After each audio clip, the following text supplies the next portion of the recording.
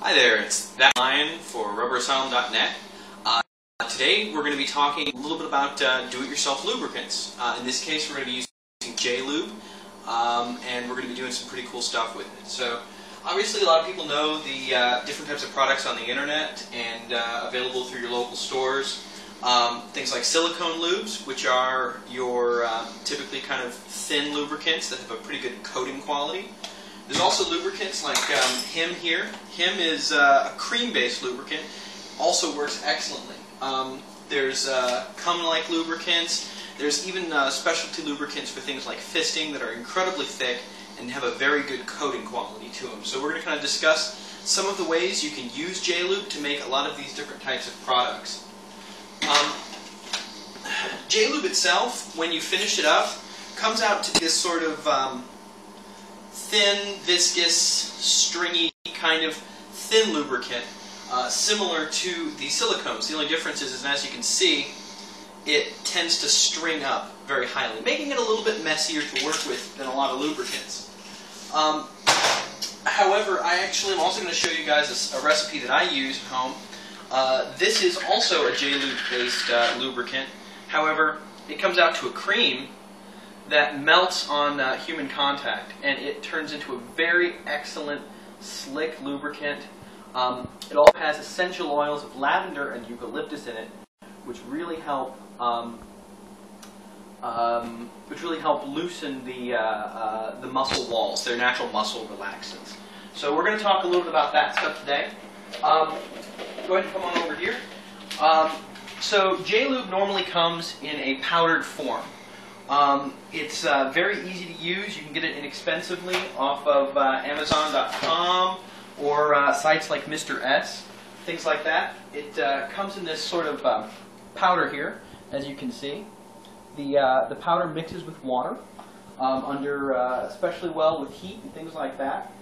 Generally, people will add other lubricant bases to them, mineral oil, baby oil, and even your silicone-like products in them if they're mixing them into a thin liquid like this. For the sake of us today, we're actually going to be using coconut oil as the other base for it. So this is easily gotten at Walmart or Kroger or Giant Eagle, whatever your grocery store is, and it's definitely quite excellent. So the things we're going to need to make this, I know I kind of have a clutch, but really we're going to need J-Lube, coconut oils. These right here are my essential oils of lavender and eucalyptus. These are actually in the higher end pharmaceutical grade category. They're not your normal essential oils you might find at Walmart. You can pick those again up online fairly inexpensively. And the last thing that you're going to need, this is whether you're adding these essential oils or not, is going to be emulsifying wax. This is called polysorbate. This particular is polysorbate 60. You can get polysorbate 20, 40, and 60. 60 is designed much more for creams. The 20 and the 40 are designed for things like perfumes and things like that. So we want to get the polysorbate 60. This fairly large quantity of it I got off eBay for about $5. So it's really not going to run you too much as far as cost goes. The coconut oil, again, probably $5, $6. The J-Lube itself was $15. This will make about 6 gallons of lubricant. So again, very inexpensive project overall. I've had all these supplies sitting around for a couple months. I haven't had to buy lube, and I've spent about $35 versus this, which runs $40. And if you're like me, you'd be running out very quickly.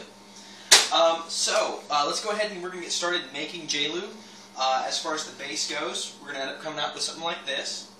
To start making J-Lube, what you're going to need is you're going to need some water. And we're just going to go ahead and microwave that water to get it good and hot. It's going to take a couple minutes to get it hot, but we want to make sure it's really good and hot before we do this. Off to the side here, I have about 3/4 of a cup of coconut oil. Coconut oil naturally is a thick paste. So what I've done is I've just simply heated it up a little bit and gotten it back down to a pure oil state. Now, what's great about coconut oil and using it for this product, when you coconut oil turns from liquid or solid to liquid around 70-some degrees, 77 I think is what it is. So it's excellent because your body temperature is going to be well above that. It's going to stay like a cream and then turn into a liquid as you use it. So it becomes an excellent, excellent base carrier for our lubricant here. Also, it's antimicrobial. So it's great because it'll keep things sanitary and clean when you're not using the lubricant. It'll make sure stuff doesn't grow in there. So here we've got is just our trusty hand mixer. Give it a couple more minutes and we'll have our water ready.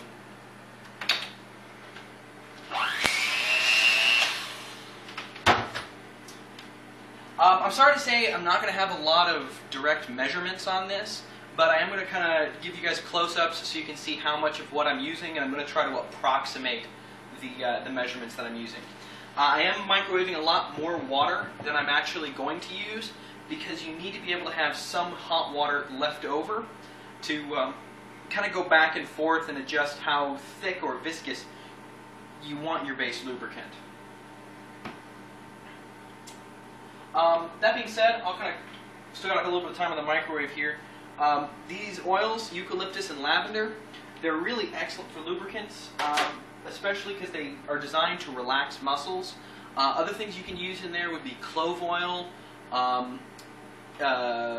You could also use rosemary oil and a couple other things as well. So it's excellent for relaxing those muscles and really making anal play a lot more fun. Alright, got about, that should be good and warm by this point. Yeah, it's good. Good and hot and steamy. So what we're going to do here is we're going to go ahead and just take some of this water, pour it into a, go ahead and use the big one here, the larger mixing container. And we just kind of want to go for a splash. Really, there's not a whole lot of J-Lube used in this recipe. It's just enough to add some good extra lubrication to the coconut oil. So here you can see I'm probably putting in maybe a teaspoon or two of the J-Lube powder. Again, start small because you can always add more J-Lube, but you'll really start with a big batch if you start out with more water than what you need. So now we're just going to go ahead and kind of whip this up on high.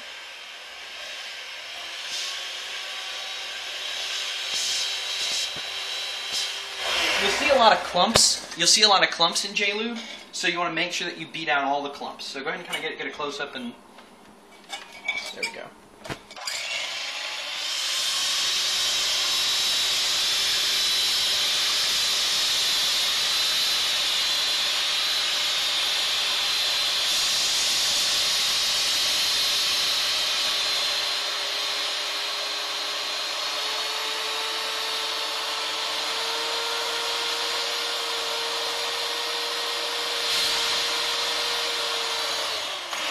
Now, as you can see, that pulled into the mixer here.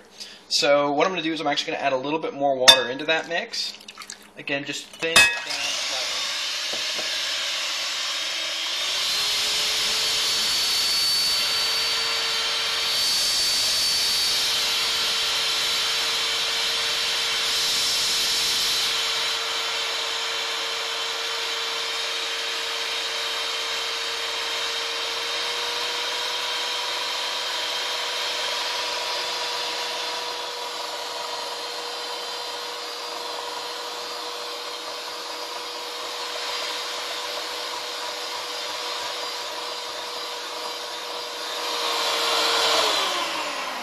As you can see, this stuff ends up being a lot like well, snot, really. It's long, really stringy. Now, if you want a thinner J-Lube, mix, you can actually use the blender instead. Again, it's excellent for mixing, and it's great for that. Now, this is mostly mixed up. You can see there's still a couple little clumps in there. To me, that's fine because we're going to be doing a lot more mixing with it later. If you're just going to be using J-Lube plain, from here, you're pretty much done. You'd want to do some more mixing just to make sure, again, that it's fully mixed in. But then after letting it sit for a little bit, it's pretty much good to go. Again, if you wanted to add something like a silicone or anything else like that, here's where you'd get a chance to do that, further mix it in. But as far as basic J-Lube, you're done. But because we're going more advanced, what we're going to be doing here now is we're actually going to be transferring this, a small portion of it, maybe, I guess that's probably about a quarter of a cup or so. And what we're going to be doing now is we're going to be adding our emulsifying wax. Here we're going to be adding, I'm going to go ahead and just kind of round it up to an even tablespoon or so. But depending on how much you're making, you might want to add more or less. I haven't really found a good hard numbered ratio for how much emulsifying wax to add to a mix. So I generally start around this amount for the batch that I'm making, and I'm good to go. It's kind of breaking up, there's a big clump in there. But so from here, we need to melt the wax so it's back into the microwave for about another minute.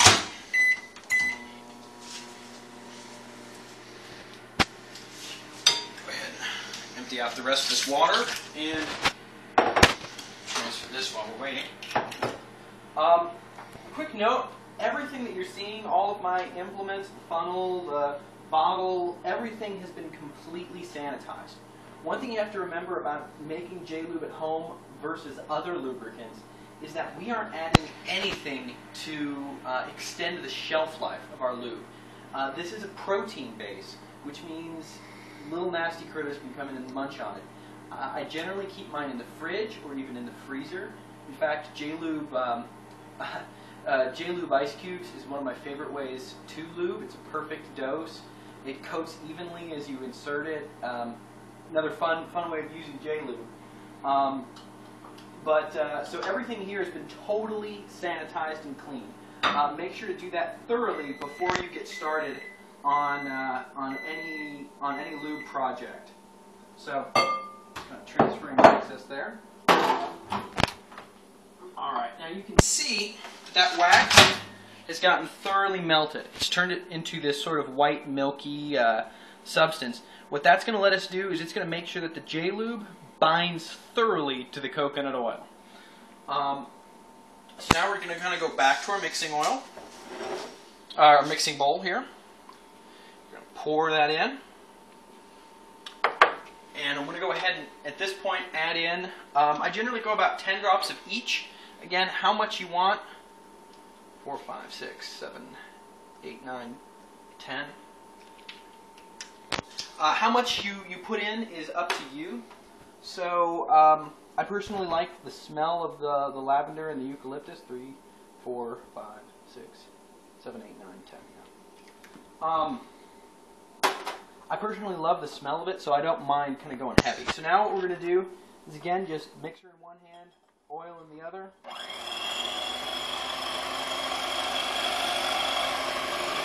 Slowly mix in the oil. You want to make sure that it gets thoroughly mixed in with the other ones. Otherwise, you could deal with separation.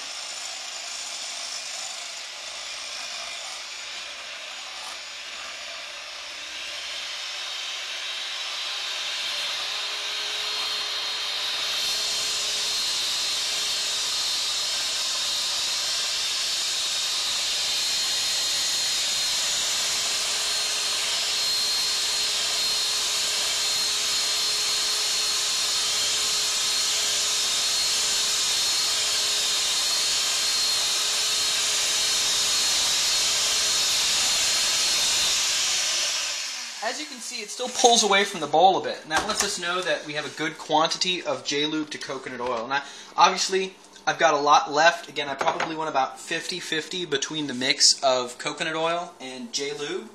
But what we have now is we've got a thin liquid that's, again, viscous. It coats very nice. It's excellent. What's going to happen is as this mixture cools, it's going to set up a little bit more into the pudding-like consistency we have in our final product. So as you can see, it's kind of really thick and creamy and overall excellent. One thing that can happen over time with this mixture is that it will separate, just because we have oil and water. If that's the case, that means you used too little emulsifying wax in your mixture. So again, next batch you can just increase everything up. But overall, here we have a pretty good quantity of lube that really probably only cost me $1.50 or $2.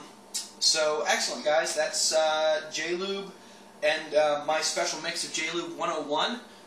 If you guys have any questions, feel free to leave comments or let me know on my Twitter at @ThatDrewLion. I'll be pleased to answer any questions you guys have. Thanks so much. Have a good one.